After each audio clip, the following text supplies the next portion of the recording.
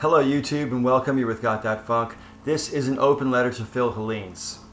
Phil, it's been a long time since any of us have seen you in video form, and I do think that you owe us a video. In fact, I don't think so. I know so because you said you'd do it. As you must be aware by now, Donald Trump is the official nominee for the Republican Party for President of the United States. And in a comment section on a YouTube video about 6 months ago, PhilHellenes confidently predicted that Donald Trump would never be the nominee, and that if Donald Trump were to be the official nominee of the Republican Party, that Phil would eat custard on camera for us all to laugh at him. Because Phil hates custard. And whilst I have no real desire to watch Phil grimace while he chokes down a bowl of custard,